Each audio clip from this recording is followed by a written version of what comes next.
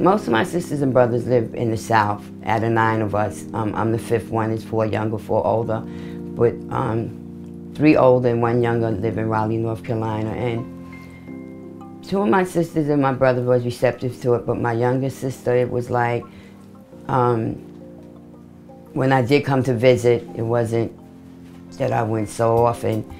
And well, you don't have to cook anything, you don't have to touch anything, and that was from my younger sister, and that was fucked to me, excuse me. That really,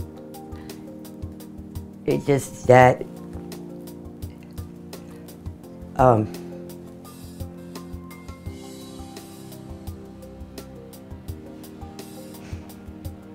that hurt it, okay? Because I came from a good family. No domestic violence, no alcoholism, no drugism, church girl, college graduate, and this shouldn't have happened to Deborah. And it was hard at first with her. But the more knowledge I got about it and began to share what I was learning, and they began to see me using this for good, not getting sucked down, oh, I'm gonna die and people don't want to touch me.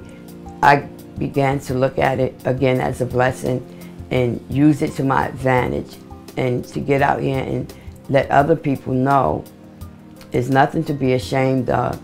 If Magic could stand up, I can stand up.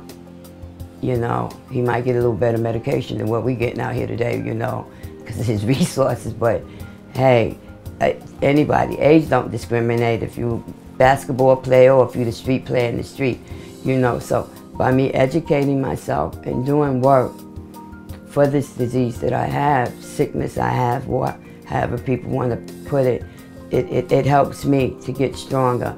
And I deal with it better now. And I'm just out to let people know you can do this. You don't have to be ashamed. I don't care who see this video now that I'm sitting here, I done got comfortable with it. And God works within me to let people know there's nothing to be ashamed of. You don't have to have sores and things of that nature all over your body. And one thing we really learned, this was not just a gay man's disease. This thing's been with us for years, and it might have just got exposed as a gay man disease. This is just my interpretation, that HIV been in us for years, and it acted differently in everybody's body. Everybody's virus is different. Mine's is different from this person and that person. But it's up to you to make a difference with yourself. If you want to be healthy, I'm not saying I'm Diana Ross, I'm not too far from her, but I'm a good person.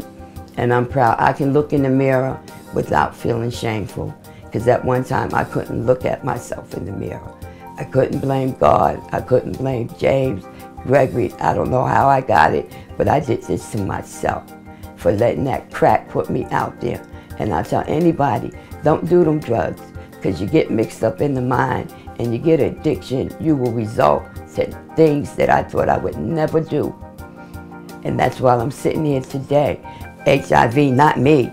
I don't have that. But I fooled myself, and I thank God I had the strength to go to the hospital to get tested, or else I wouldn't be sitting here right now. Thank you all, and I hope this video helps someone out there.